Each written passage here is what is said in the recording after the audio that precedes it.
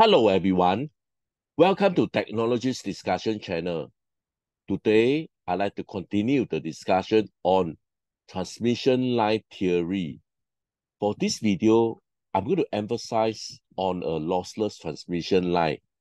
This video, I'm going to show it to you how can we actually represent a lossless transmission line. When the transmission line is lossless, it actually means that the resistor and also the conductance is equal to 0. So this video, I'm going to show it to you when the transmission line is lossless, how can it affect the equivalent circuit model and also the various equation that we use to represent transmission line. So all this will be the objective of this video. This will be the part 5 series discussion on transmission line theory. If you're keen to know more about transmission line theory, please take a look on the playlist under the description. Over there, we have a series discussion on transmission line theory, and we're going to update more video from time to time. So therefore, if you're keen to know more about transmission line theory, please keep a lookout on the playlist under the description. This is my email. If you have any question regards on today's discussion, please drop me an email. Before I continue, I'd like to urge you guys to help this channel by pressing the like and also subscribe button. Please also turn on your notification bell in order to receive more information from this channel. Guys, once again, sincere thanks for your strong support. Okay, so these are all the equations that I have derived from part 1, part 2, part 3, and part 4 series discussion. If you are not clear how I actually derive all these equations, please again look at all those videos or press the playlist under the description. Over there, we have a series of discussion how I actually arrive on all these 10 equations. Okay, but in the interest of time, I probably can't go through all these 10 equations again. However, this video, I'm going to use some of the equation over here, okay, to represent a lossless transmission line.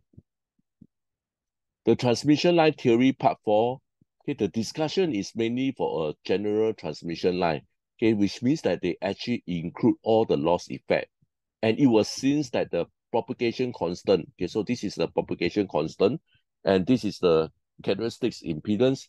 They are so-called complex. Okay, complex means that they have this J term and also they have this magnitude alpha plus J beta here. So basically all over here, you can see that they consist of real term and imaginary term, and therefore they are actually known as complex.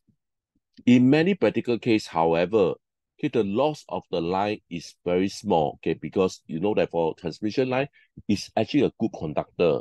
Okay, so once it's a good conductor, we can assume that the loss is very minimum, and therefore it can be neglected. Okay, this result in a simplification of the result, setting R and G equals to 0.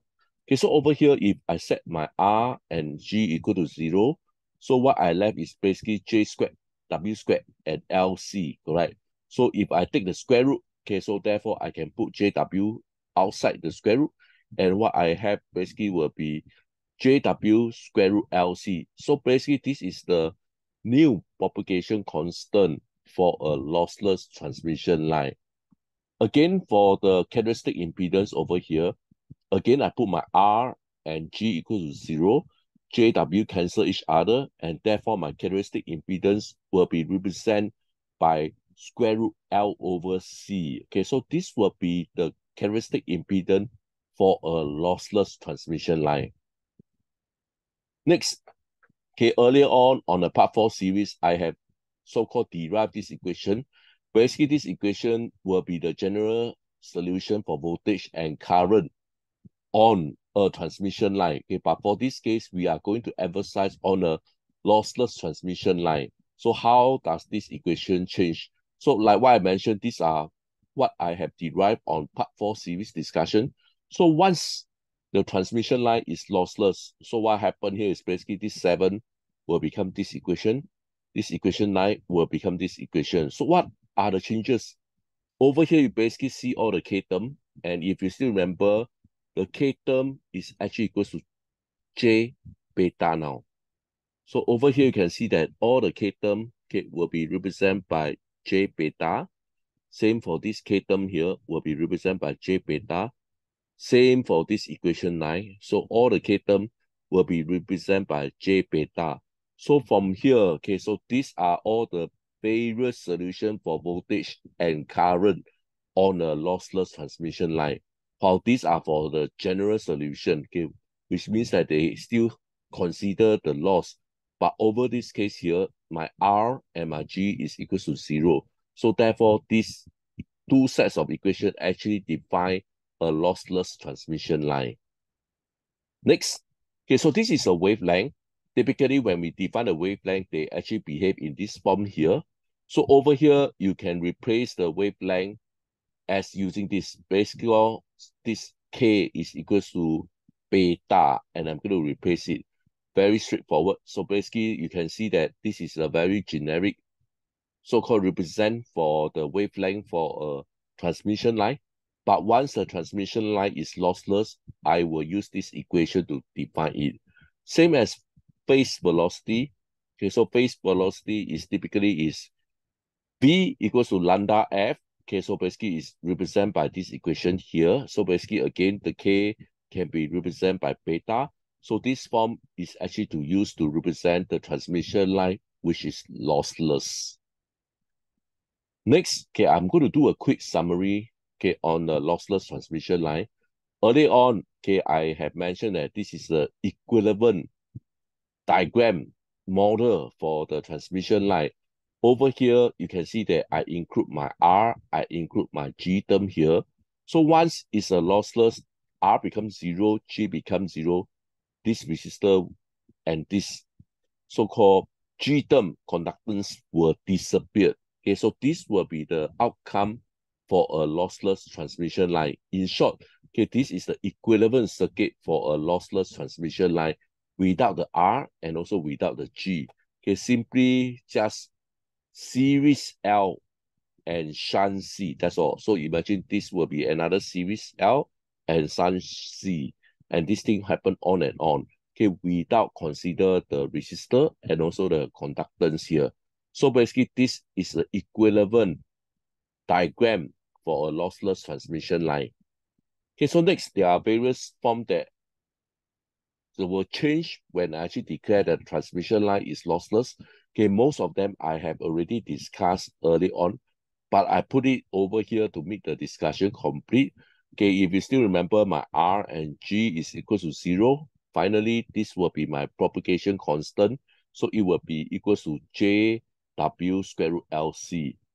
This will be the characteristic impedance for a general form of transmission line. Once again, I declare a lossless transmission line. Okay, the equation for the characteristic impedance actually simplified. So instead of this tedious, it becomes straightforward, a square root of L over C. Next, okay, how to represent the voltage and current at any point on the transmission line. Okay, so basically, again, this will be all for the general transmission line, okay, which means that we still consider all the losses, etc. However, when we declare is a lossless transmission line, okay, the rules change. So simply the K will be changed by J beta, that's all. So basically, this set of equation, okay, will be describing the voltage and also the current on the various points on the transmission line. Same for the wavelength, and also same for the phase velocity. Wavelength is governed by this equation, so therefore the K become beta, same as velocity. So instead of K, they become beta. So with this, I have clearly defined what is a lossless transmission line, what will be the equivalent circuit for a lossless transmission line, and what are all the equations that will be affected once the transmission line is a lossless one. So with this, I'd like to end my discussion. Please help to like and subscribe. Once again, sincere thanks for your strong support. I hope to see you guys soon. Bye for now. See you.